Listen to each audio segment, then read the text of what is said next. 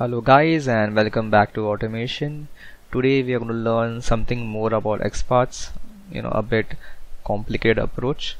So let me give you a problem statement. Okay, what if you have a property of an element but the property is not constant? A part of the property is constant and a part of it is not constant. Okay, so how do we go about that? So what we can do is we can find the property using Xpath by specifying that constant unique property. Okay, so that can be done by using the function called contains. So contains will have two parts to it, okay, or two attributes to it. The first attribute would be the element from the page, okay, and the second would be the element which we need to find, or the part of the element we need to find. Hope you can see. Okay, so the contains would have two parts. The first part would be the element from the page and the second would be the part of the element which we need to find. So let me give an example. Let's say we want to click on this button here. Okay, let me spy on that. Okay, okay, so I've already done it last time. Okay, so if I see the property, it has got the inner text Selenium Automation hybrid framework. Okay, so how do I write an XPath of this? Double slash, okay, it's an anchor.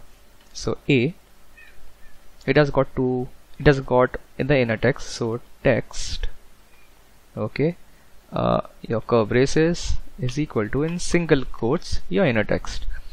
Now I don't want to find by using the entire inner text. I want to maybe find out by Selenium Automation.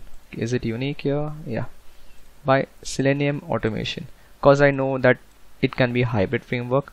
Maybe on my next page it is maybe a data driven framework, can be anything, but I know the Selenium Automation part is going to be constant. So how do I do that? So what do I do is double slash a, and in my square braces I give contains. Okay, and as I said, the contains will have, okay, two parts to it. Okay, the first part would be the element from the web page. Here that is our text, right, because we are reading the text from the web page. So this is our first part, text. Our second part would be the part of the element we need to find. So this is the entire thing which we need to find, which is present in text. A part would be maybe Selenium Automation. Is that it? So in single quotes you can just give, sorry, let me copy this. In single quotes you can give this. Let us try it out. So paste it here. Okay, it's being found. Okay, you can apply this same logic maybe to something else. Let's say this drop down. So this drop down has got a select tag with ID continents, right? So let me write this XPath here for you. So this is select, okay, with the attribute ID is equal to continents. Okay, am I right? CONTINENTS ID. Let me just try this out first. Okay, but what if that on this page is continents, on the next page it's continent? So I cannot give continents always. It can, but I know that if I give continent, okay, it's going to be constant. So how do I do that? What do I do is double slash the select tag, okay, and in my square braces I give contains.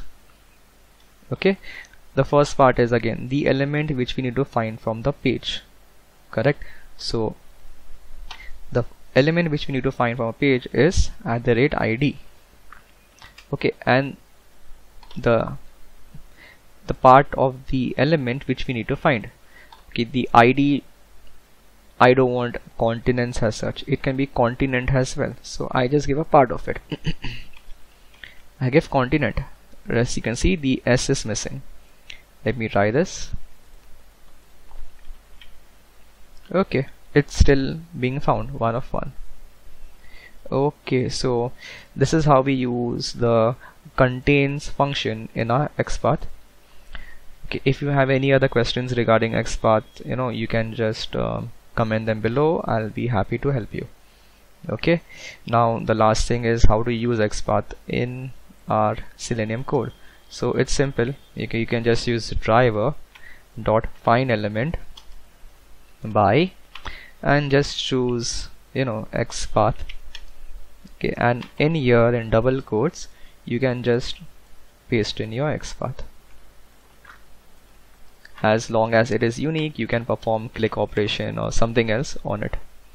Okay, if any other questions, if any doubts, just comment below. I'll be happy to help you. Thank you.